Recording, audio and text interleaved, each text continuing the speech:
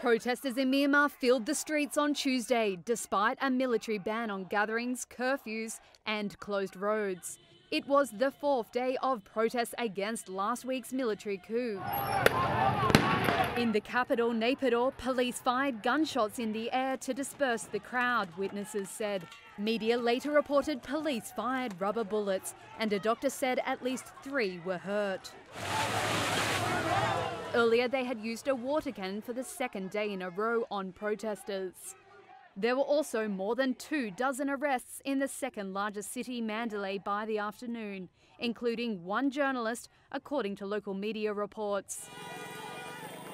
In the largest city, Yangon, people clapped and held a 3-finger salute of resistance only meters away from police barricades.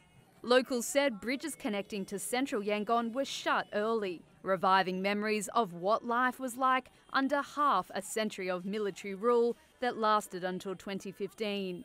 In the crowd, Kin Monso said the protests were a fight for their future. Before the military coup, every day was a fresh morning in our country, motivated and livable. After the coup, it's turned into a mess. Last night, Senior General Min Aung Hlaing, now leader of the military junta, spoke on state TV for the first time since they seized control.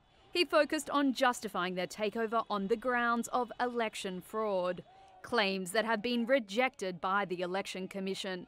He said they would form a, quote, true and disciplined democracy, different to previous eras of military rule. He added that any lawless wrongdoers should be prevented or removed.